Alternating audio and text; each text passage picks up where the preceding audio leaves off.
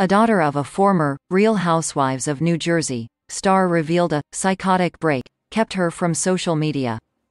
Ashlee Malleo, the daughter of Jacqueline Laurita, revealed an episode that led to her being diagnosed as bipolar. Over time, I'll probably speak more on this. For now, Instagram only allows the captions to be so long lol, she wrote on Instagram on June 27, 2022. You may not think that I have had many difficulties in my life, but I have. These last 2 years have been especially difficult for me. About almost a month ago, I had a psychotic break. I found myself in a position where I was afraid of myself and my own thoughts. And I chose to finally seek proper help. I took a short break from social media as well. During this process of seeking help, I was diagnosed with bipolar 2. Malleo then went on to explain why she began the medication, rather than just therapy.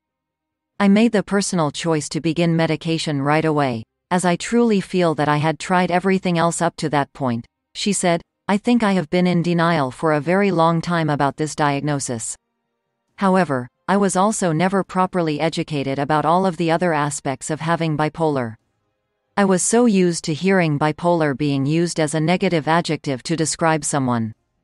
I always thought it was just something related to mood swings. It is so much more, and a lot of things in my life started to make sense. It was actually a relief to finally have an explanation for certain things. It has been empowering for me to learn more about it, and take back control. I am not ashamed of my diagnosis. And I will not allow anyone to try to make me feel ashamed of it. I will also not allow anyone to use my diagnosis as a scapegoat to treat me poorly. Malleo went on to explain how the diagnosis makes her feel and how she plans on coping with it throughout the rest of her life. Malleo is currently going through a split with her husband and announced she and Pete Malleo are separating in November 2021. They share one child, Cameron Hendricks Malleo.